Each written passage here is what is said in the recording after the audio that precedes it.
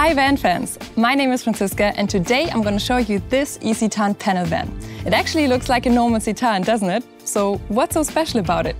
I'm going to show you. But first, let's take a step back and have a look at the current generation. You can choose between the eCitan panel van and the eCitan Tourer. There are endless possibilities to configure your van according to your personal preferences and professional needs. So far, so good. This model has a feature many of you will celebrate.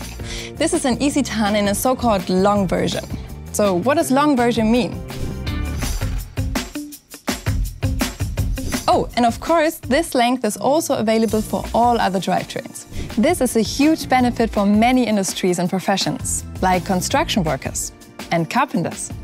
But today, I'm going to look at this van through the eyes of a landscape gardener. Look at these fence posts. They're 2 meters long. And now they fit perfectly. And look what I've put in here. Heavy sandbags, flower pots and other tools. To make this clear again, although we have an eCitan here, we have no loss in loading volume. Check the numbers.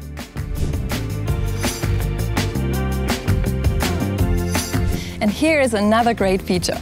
Imagine a situation where you can't access the rear door.